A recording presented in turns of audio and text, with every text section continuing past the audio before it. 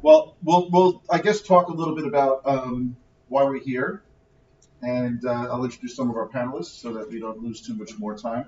To my left, to your left, actually. First, we have Stacey, who's with the Partnership for New York City, with the there we go, Director for Innovative Programs. Stacey was she's from Detroit, U Michigan grad. She was the co-founder and CEO of CART, which has grocery deliveries, and she also was a senior mobility strategist for the city of Detroit before she moved recently to New York. And the Partnership for New York, she'll talk a little bit more about it when she's up. We also have Cody, who's, well, by the way, thanks for sponsoring Uber this session. Did you the sponsor? Your drink last night. Yeah. Cody's an urban planner. He's originally from Illinois, from the University of Illinois and in Chicago. He's a transit planner at Marin Transit for several years, and before that he worked for CTA, and now he's with Uber Transit.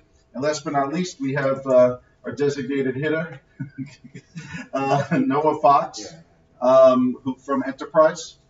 He's been there for over 8 years. He's also from went to school in Michigan. And this panel is going to talk about back to work, what the new normal is. We have a whole bunch of slides we're going to go over, but maybe. But yeah, so we're also going to talk about the Uber Taxi Partnership a little bit. I'm going to moderate today. My name is Matt Daus. I was the former taxi commissioner in New York. I have 3 hats now. I'm a former distinguished lecturer and now a transportation technology chair at the City University of New York at City College. We have a transportation center there. I'm president of the ITR, which is the Regulators Association. Those are state and local, mostly government agencies that regulate taxis, TNCs, paratransit vehicles, and some other odds and ends. And I'm also a lawyer. We're a proud sponsor, Windels Marx, of the conference. We are a full-service transportation mobility practice. There's not a practice like us in the country. We basically represent mobility providers and as well as do work for governments in the space on a full-service platform. Basically everything, any type of legal work that's possible, but we understand transportation.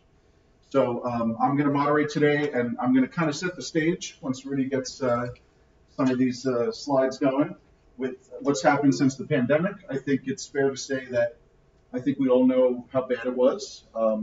Some industries, my industries, the taxi for hire TNC industries that I deal with came to a screeching halt.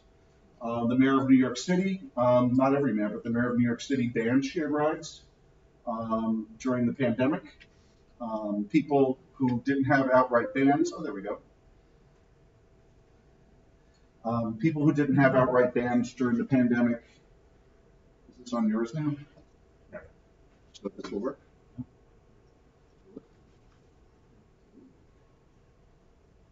Okay, get some action.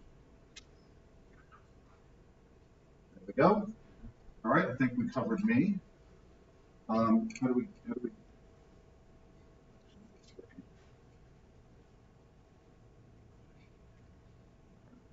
All right, why don't we just work from this thing?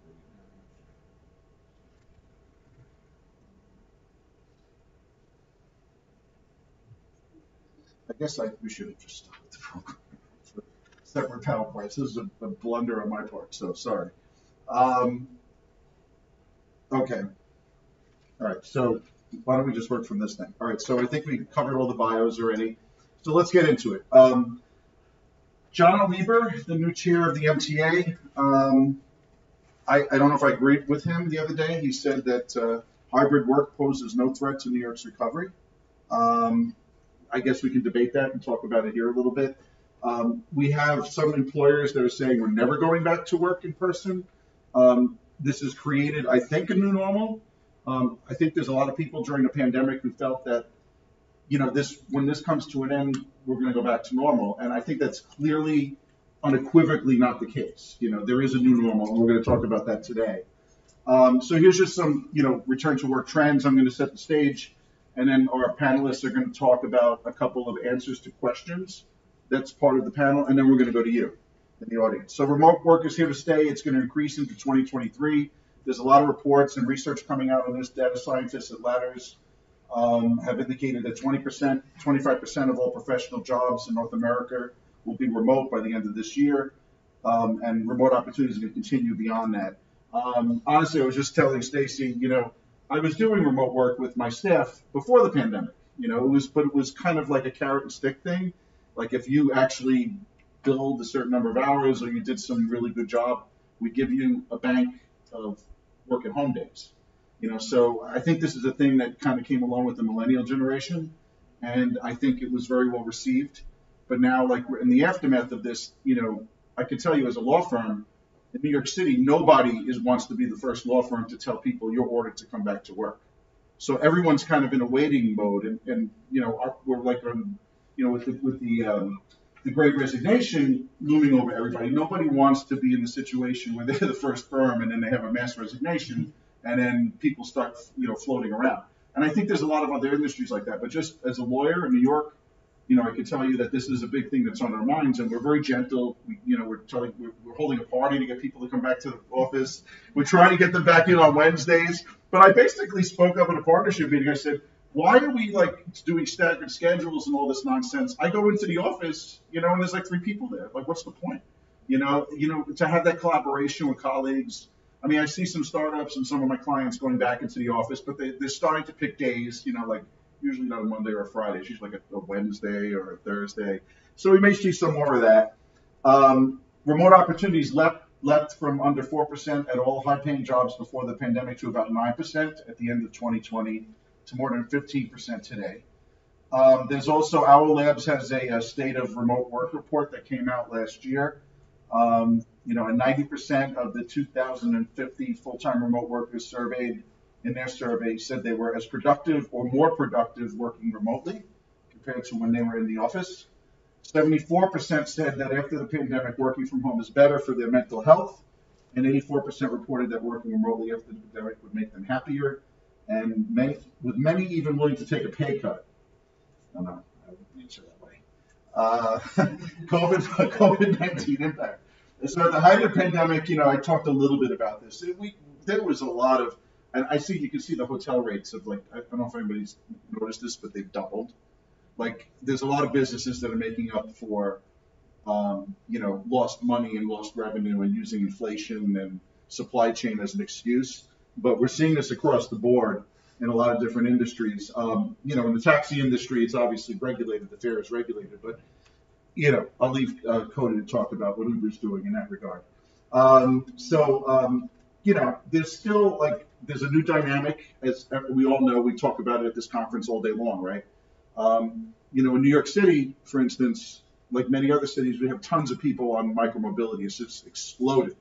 E-scooters were a concern. They're not a concern anymore. It used to be all that talk about liability. I mean, it's really the Wild West in New York City. I mean, everybody has, e-scooters and e-bikes. They're riding them in all different directions. There's little to no enforcement, but people are using the e-bikes to get to work. There's all sorts of contraptions which were not there before the pandemic happened. I think a lot of cities are experiencing this. Policymakers have been loath to stop this activity. So I think it plays into the agenda that we have in many ways, for shared mobility. So that's a positive development. And in terms of modal shift, and APTA has some really good materials on this too. Public transit ridership, as we know, declined. As of early May, ridership data nationally was only about 54% of what it was pre-pandemic. New car registrations, we've seen this, these reports going back a year and a half at least, reached a 10-year high of 1.6 million. It exceeds any monthly result during the 4-year stretch from 2015 through 2018, the highest volume 4-year stretch in history. This is obviously bad news for the folks at Shared Use Mobility. Kind of flies in the face of everything that we've been working on for years. And it also should be noted that the reductions in commuting due to working from home do not offset mode shift from public transit to car driving, resulting in a net increase in car use after the pandemic.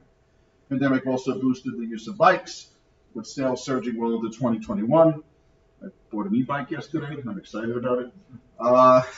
And the nightlife, I want to talk about this quickly, and there's a great report that APTA has out on this, by the way. Workers, first of all, we're just talking about, bars and restaurants and the nightlife industry and how they've been suffering, and they're having a difficult time getting workers back. But also now with the cuts in ridership and so forth, those workers getting home is also a problem that has been exacerbated by the pandemic. Also, with the increase in car usage, without having some type of mobility hub solution, which the nightlife districts and nightlife mayors, quote unquote, have been doing around different cities and places like Orlando and Pittsburgh. Started in Amsterdam, the whole nightlife mayor movement and nightlife manager takes on a new realm of importance when it comes to transportation management. Some of these nightlife districts, when the clubs let out, you don't want people drinking and driving and going home, so you want to make it easy to get an Uber or Lyft, a taxi cab. Some of them have lots and staging areas and enforcement helps them get to where they need to go. They have all sorts of geofencing so that you could actually, in an orderly way, arrange to get your Uber or Lyft. So I think the nightlife issue is really important to take a look at and keep on the back of your mind. And in my industry, this remains to be seen what actually happens. The business travel industry, business travel is starting to come back. There's a group known as the GBTA, which does a lot of reports, the Global Business Travel Association. The limo industry basically came to a halt. The limos and black cars, pretty much when conferences stopped and people went on Zoom, everything just stopped. And what happened is there's been a couple of companies now that have been pitching to the travel managers. Like when you go to Goldman Sachs, one of these big law firms, they have people whose job it is to arrange for the travel, like any big organization, for their employees. And they usually typically have RFPs and they have multiple black car limo companies. They primarily do that to get the cost down so everybody bids against each other, right? Kind of what government does. And now they're looking at corporate shuttles, right?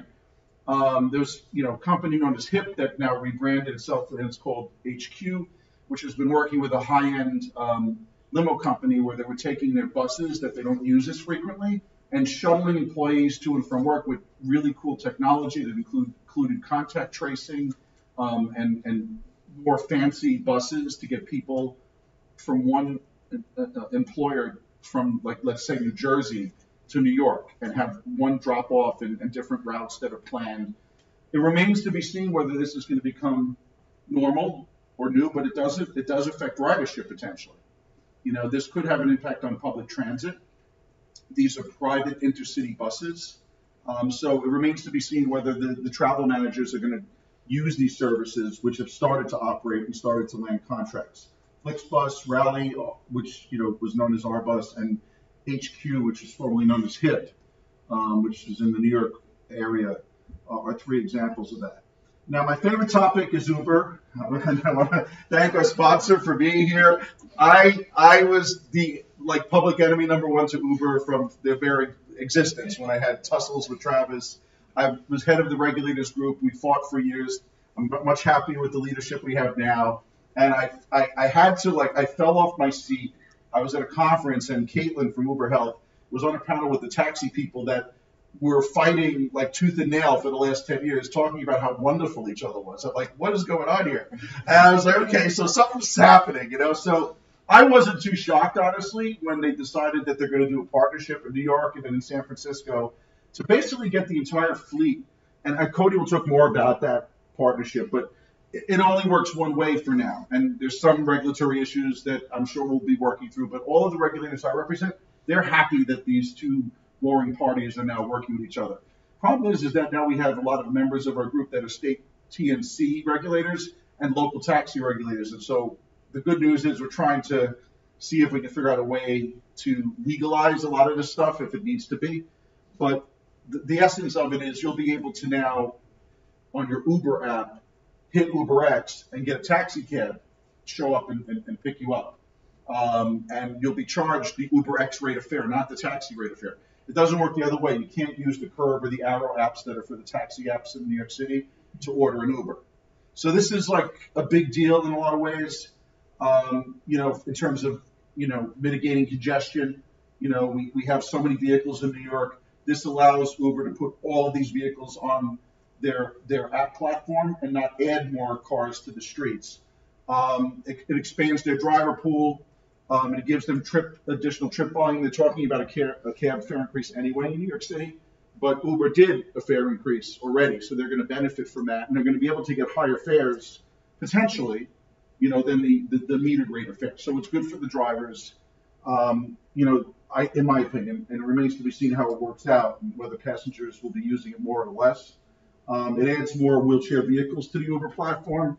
There's a lot of benefits of this, in my opinion, and it remains to be seen. And I think I'll end on this before I turn it over. I kind of think that public transit, taxis, and TNCs, and we cover that a lot here, different conferences. We're all talking about the first and last mile stuff. This stuff works. Why it's still a pilot program and the FTA considers it such is beyond me. I think they need to fix it. I think every agency should be doing this. I think public paratransit integration with TNCs and taxis, it saves money. It saved $10 million a year when I did it with MTA in New York. We have a brokerage and an e-hail thing going on with the MTA where the savings are astronomical. It's just a non-fixed route with multiple passengers who are in wheelchairs is not, first of all, good for them. I wouldn't want to be waiting an extra amount of time because I have two more people piling into my vehicle. It should be point to point, one person or one group together, and it really saves money. So I think that's the future, integrating with paratransit, nightlife mobility partnerships, getting business improvement districts, nightlife managers to work with public transit and with taxis and TNCs to coordinate a safe exit for patrons and also for workers that are in the nightlife districts. I think mobility as a service and AVs come later, but the issues that we're dealing with now are these issues which have all worked. Okay, nightlife, there are templates for how we can get people home safely. Public paratransit, the brokerage model is the thing that's already working all over the country. And last but not least, the last mile partnerships, that is the key to equity. Underserved areas, transportation deserts, why shouldn't they be formalized? Once they do that, then we have mobility as a service, right? We'll be able to go from one place to another. So that's kind of my take on the future of mobility. But we're going to have our panelists now talk a little bit about answering these questions, which we want to get your feedback on and ask you to answer these questions after we're done. So what is the new normal in your opinion? Does this change how you relate to transit? And the third question is, how do you see shared modes behaving with non-work trips or working from home? So without further ado, I'm going to turn over to Stacey from the partnership. All right, thank you. Hello, everyone. How's everyone doing? How's everyone feeling? I know it's the end of the conference afternoon, so we got to pick up the energy. Yes. So my name is Stacey Matlen. I'm the Director of Innovation Programs at the Partnership for New York City, which is a nonprofit that represents the business community in New York. And we represent over 300 large employers across the city who then represent 1 million New York City office workers. And so our goal is to really leverage private sector resources to enable public sector goals. And back in 2018, the private sector stood up and they said, we think public transit is a fundamental backbone of the economy.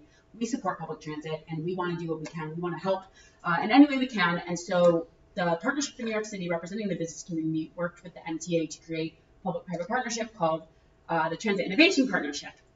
And through that, we do a lot of different strategic programs and initiatives to help the public sector and the public transit agencies in New York integrate technology, leverage public sector resources or private sector resources. And the Transit Tech Lab is an annual program that helps the agencies test new technologies in a way that works best for them. And that's the main program that I run. So today I'll be answering the questions that Matt posed in the beginning through the lens of the Partnership for New York City and the Transit Tech Lab. So the first question is around, what is the new normal? What does it look like for you in your opinion? So the partnership, ever since the start of the COVID-19 pandemic, we've been surveying our 300 employer members who represent the million office workers in New York. and asking them on a quarterly basis, what is your return office policy? What does this look like?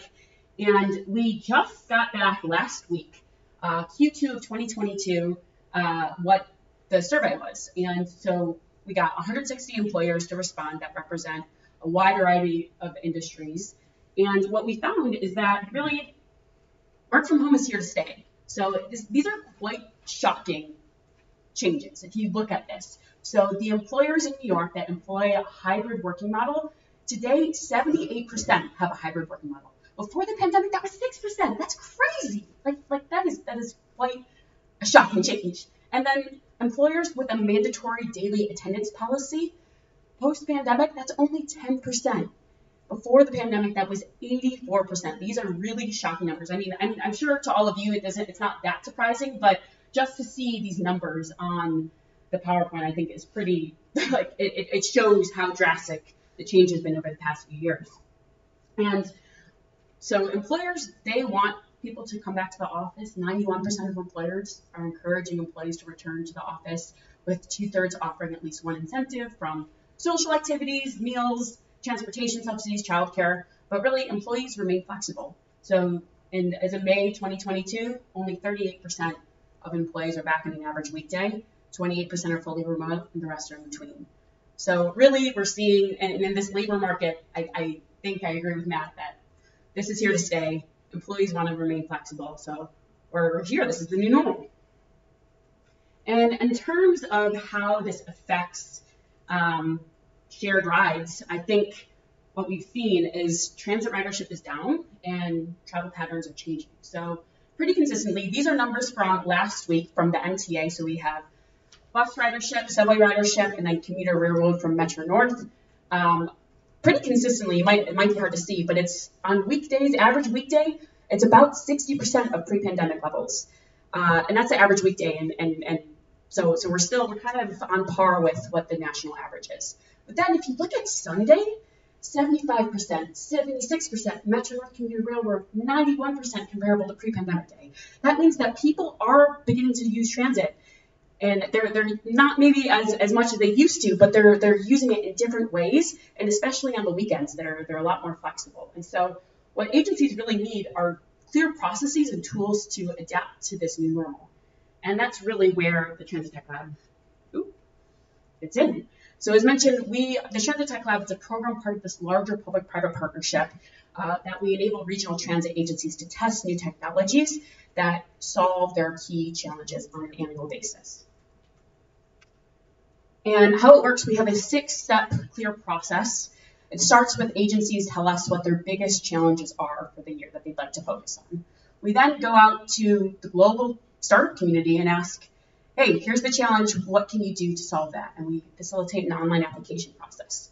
From there, experts from the agencies evaluate those online applications. They can select companies to do a pitch presentation to better understand what that really means, and then agencies can select companies to do an 8-week proof of concept for that initial test to understand, does this work in the context of our system? Does this technology actually do what it says it does on that pitch presentation? And after that, companies can be selected to do a year-long pilot. And that's really a deeper test to understand, does this add significant value? Is this something that's really meeting our needs? And is it something that we think is a scalable solution? And after that, then agencies can decide to move forward and work through a commercial procurement and a commercial relationship with that solution. And so to date, we've been around since 2018. We've hosted 8 challenges. We've had over 650 applications come through our system. And we've had 33 8-week proof of concepts, 15 pilots, and 5 commercial procurements. So we've been busy continuing to flow through the process. And we work with all the major New York City regional agencies, from the MTA, New Jersey Transit, DOT, and Port Authority of New York and New Jersey. So getting back to the original question of how does this change, how can technology support the new normal or changing circumstances with COVID-19. So back in 2020, in partnership with all the agencies when the COVID-19 pandemic hit, agencies wanted new tools to respond. And so we launched the COVID-19 challenge that asks the question, how can we make transit safer, healthier, and more responsive amid the COVID-19 pandemic? So we went through the typical process, and to date, we are currently at the end of testing 3 pilots. with Dion, CitySwift, and Keynote. So Beyond, they're an e-bike, e-scooter company. They have foldable, leasable e-bikes and e-scooters, and they are specifically designed to work within a transit-friendly environment. And they are creating a playbook to how to safely integrate micromobility with public transit. CitySwift, they're a software company, and they work with bus planners to help provide siloed data streams in a very streamlined dashboard. It enables bus planners to easily make decisions with real-time data. They also have ways to do simulations of bus schedules to make that process easier, and then they also have a way to visualize with 90% accuracy what the capacity levels are on buses, even if you don't have an APC, automatic people counting on all of the buses. And then Keynote, they are a color additive to bleach, and they help cleaners at facilities self-monitor and understand where cleaning is happening. And so in their 8-week proof of concept, Port Authority measured a 63% improvement in disinfection coverage within the facility. So these are just examples of the tools and technologies that have been tested through the initial COVID-19 challenge. So the last question around how does this relate to transit, or how does this change how you relate to transit? So the big elephant in the room right now, at least in New York, is talking about safety.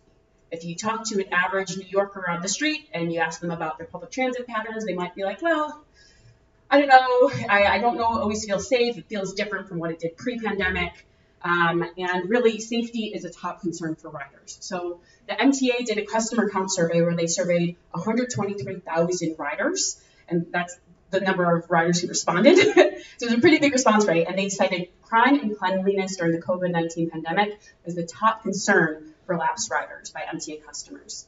And then the partnership, we've also conducted surveys for our employees, and 74% of those who use public transit say safety in the train on transit in general has gotten worse. And then 94% of employees say not enough is being done to address homelessness, mental illness, followed by assaults and gun violence. So these are the top issues that people are citing as being apprehensive towards transit. And so it's a major concern, and it's something that we have to think about. And luckily, we now in New York, for the first time in a while, we have both a mayor and a governor who are working together. So that's great to see. And they've worked together to create, the mayor has the blueprint to reduce gun violence. There's also the subway safety plan, which helps. The state also put resources to this as well, but it's essentially a way to have a lot of different social service programs working together to help eliminate the initial cause of a lot of the safety concerns of mental illness, homelessness, and providing those social services. So really, at the end of the day, public policy and those political decisions are important to address the underlying issues, but there is room for technology, and that's where the Transit Tech Lab fits in. So the Transit Tech Lab enables agencies to tech technology to meet rider needs. And in January 2020, we worked with all the agencies to launch the Recovery Challenge, which asked the question, how can we support the recovery of public transit and deliver service that gets customers back? So we were looking for use cases around real-time data to help agencies be more responsive to customer needs, and also technologies that can increase safety and customer perception of safety. And a real use case that is of need right now, in 2020, January 2020, there was a fatal incident where a woman, Michelle Go, was pushed into the subway tracks and she was killed. And this is a very simple example of technology that could have been used if there is existing cameras that already are monitoring the rail system or the subway tracks, could automatically detect if a person's in the track and then notify the subway to stop. That could have saved a life. And so this is an example of how simple technology could help improve safety in the subway system. So these are examples.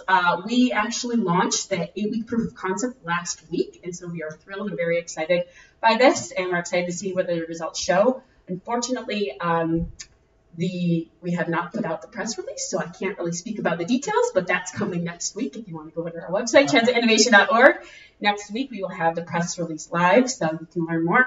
But really, in conclusion, agencies need tools to be more responsive to customers. COVID-19, I think, showed how you need to be more responsive, you need to meet customer needs. And while technology is not always the solve for all of these issues, it can help And agencies need processes and ways to facilitate that testing of new technology in a safe way. And the Transit Tech Lab is a model to do that. So happy to answer any questions at the end, but would love to hear from Uber, from Cody from Uber, about what he's thinking. Thank you, Stacey.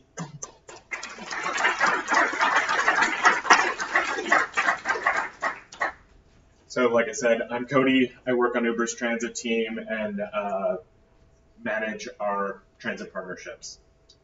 So at large, Uber as a very large entity, global entity, we are reimagine the way the world moves for the better. What we do on the transit team is a little bit more of a specified mission. We want to empower communities to reimagine public transit by leveraging our network, platform, and tech to enhance the rider experience, give agencies more flexibility, and improve the experience for the rider.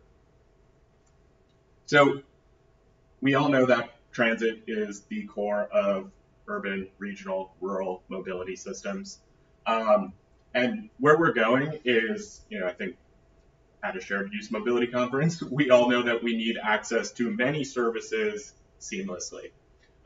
So platforms need to act as, a way to provide information and give, options to riders that make sense. So here you can see, in any app, being able to access car share, being able to see a public transit route and the journey planning that goes along with it, bike sharing, a TNC trip. So from our team's perspective, we see that transit faces a lot of issues. A lot of challenges coming out of the pandemic, decreasing ridership, labor shortages, vehicle procurement, supply chains causing prices to go up. And we do see that some of Uber's core strengths can help with some of those issues. Those being, a lot of the cost pressures and, a lot of the supply issues that agencies are facing. So as an example of how we work with agencies, I would say, on one side, there's sort of the one-off, we need to work with Uber to fix a service outage. So these are, an example is MARTA. So there's a service outage. They don't want to resource putting together bus bridges to, one, get the staff out there, and then get the vehicles out. So they will send out a QR code and cover the cost of an Uber trip for a specific amount of time up to a certain amount of money.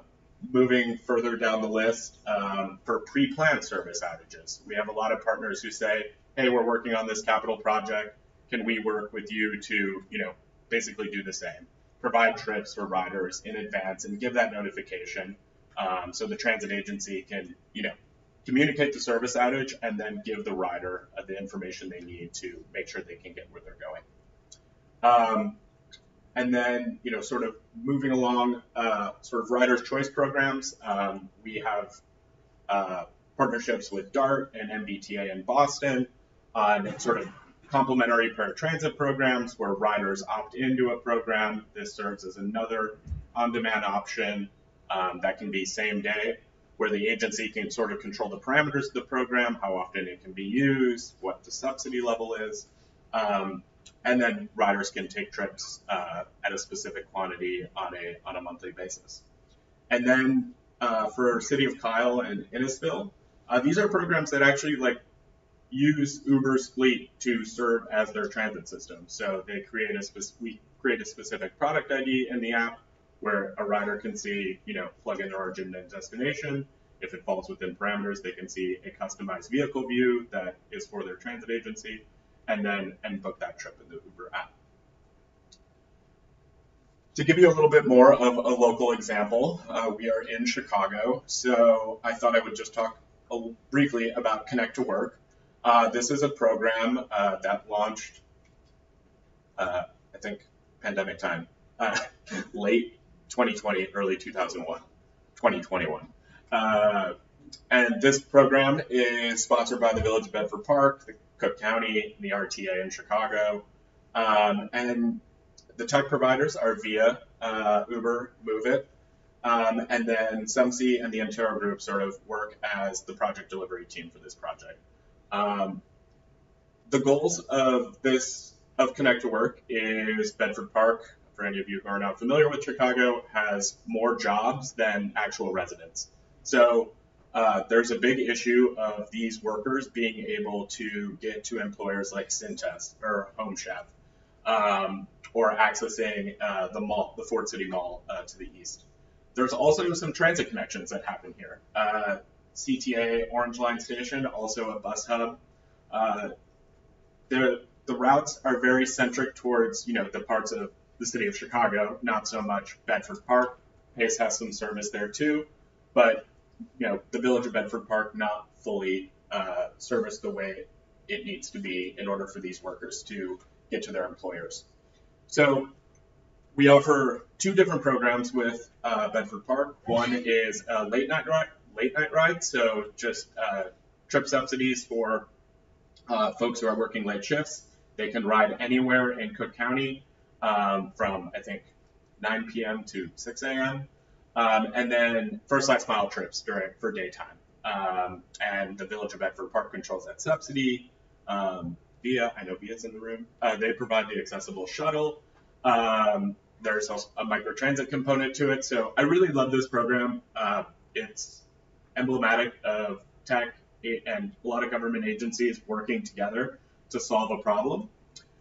And, the goals are to connect people to, one, first and foremost, their jobs that they need to go to, and then, providing transit connections, and then being able to build upon that with employers and getting more employers involved. So I thought I would just end here and just talk about some of the larger initiatives. I know I work on a very specific team at Uber. I think everyone's interested in what Uber is doing as a whole as well. So some of our larger initiatives that is also very of interest to our transit partners is the relaunching of Uber Pool, which will be UberX Share. If you haven't seen it already, we've started waves of bringing this back. Obviously, we also stopped shared rides during the pandemic. And we have started in New York, Chicago, Miami, and this will be moving relaunch month by month based on the sort of marketplace realities that we see in terms of drivers coming back to the platform. And then Matt talked about the taxi partnership. I had that slide about, a platform being a one-stop shop for giving you all the options. We really are excited about the taxi partnership. It will not even have to allow a taxi driver to be using the Uber app, so the API that will be in place will basically allow that trip to be brokered through the app that the driver's already using today, which is really cool, and they can accept or deny that trip. They're not forced the trip at all. But yeah, just key takeaways. We're really excited to give riders and agencies more flexibility, and that all comes with giving the information about what's available to a rider. And just that partnership enables creative solutions. So we're really proud to work with over 60 transit agencies and continue to be a partner in making sure that some of the challenges they face today, that we can, help and, help transit get back to pre-pandemic levels, if that's where it goes. But in short, helping with the issues that we see today out on the street. Thank you.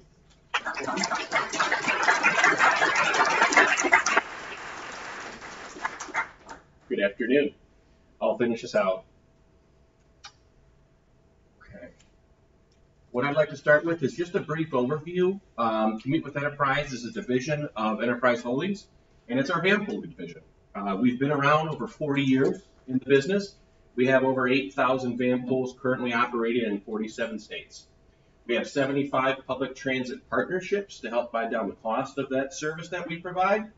And our impact on the environment, 992 million commuter miles annually, and 771 million pounds of carbon emissions are reduced annually.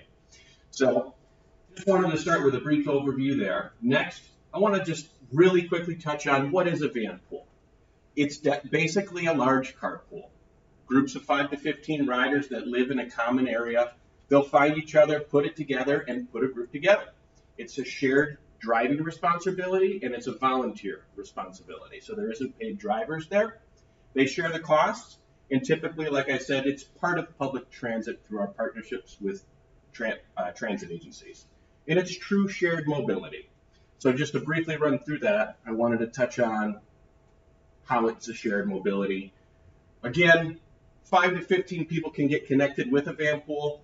They choose a vehicle, they meet at an origin, and then they head to work. So it's an A to B. The benefits that are provided are outstanding for our riders. You know, from a van pool standpoint, it's usually $200 a month versus single operated vehicle commuting. What's included in a van pool program? Well, the SUV or our brand new van, 24/7 roadside assistance, preventative maintenance, comprehensive insurance, and then a month-to-month payment. So, why van pool? And I'll run through these really quick, but it reduces parking needs. And before the pandemic, that was maybe more of a large concern, but we still see many of the urban areas or congested areas that use van pool services in general. It usually eliminates up to 6 van pool spots per group that's put together, so a sizable difference. We touched on congestion mitigation and reduced emissions.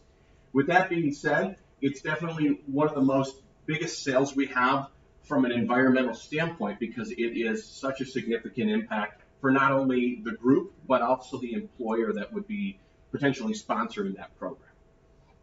Safety and efficiency, definitely another piece that we touch on. One of the safest modes of transit. And when you look at the program itself, particularly partnered with public agencies or transit agencies, a net profit return when used in the right way for a program. And then most importantly, expanding the reach of transit, which we're talking about here in the meeting today, which is, okay, well, how does it help expand the reach of what our current modes are?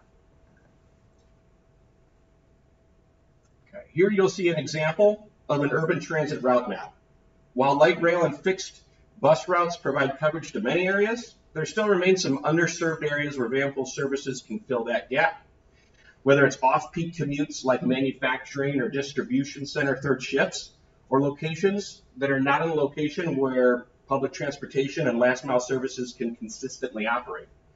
Van pools can provide a cost-effective and equitable option for those customers. Looking deeper into the opportunities to service those areas, what about the residents that are living downtown, that are working out of town, if you will? We can, van pools can provide a solution for people who live in the city but need an effective and reliable way to get out of town. Second, moving people and not cars efficiently. Van pool provides newer vehicles, so usually model years either this year or the year before, and you can put a lot of passengers in it. So simply put, when we touch from an environmental standpoint, if gaps can be filled and supplement on top of what the public transportation modes are already there, and you can do it with an effective and efficient and lower emission vehicle, there's nothing but plus signs to add to the urban core that we have here as an example. Most importantly, we've seen work sites and partners with van pool programs not only retain more employees, but expand their workforce. Meaning they have folks that need a reliable way to get to work, so attendance increases, as well as the opportunity to continue to grow their business. All right, we're going to take it a little bit further out and look beyond the urban core. I think I've got a couple more here, yep. Van pool begins to bring a larger picture on how it provides commute solutions beyond the reach of the existing public transportation. In this example, you'll see how we define the last mile on the right within the city as the main modes of completing trips to end destinations, which we've been talking about for the last two days, really, is what are those? As we move further out, you'll see additional modes like the fixed bus and light rail that we touched on the last slide. They're also represented as one of the main modes when you look at the urban or within 5 miles. That's what the plan is. But when you move out further, whether it be miles or time to commute, we begin to find how effective van pools can service groups of people that are in the surrounding suburban areas. Groups of people who share similar origins that are outside the stretch of most public transportation options. Destinations that are realistically close enough so when they come into town, they can either use last mile, or if they're a worksite driven van pool group, they don't need a last mile, they're going right to their worksite. Take a look even further out, and that's the distance that we have listed on the left. Think of those as either distant or rural customers that have a larger commute on a daily basis. Those customers can prove to have the most challenges when finding a way to work, and it could force them into a single operated vehicle situation more often than most. Vanpool can be a solution for those folks when a group can be formed within the same route.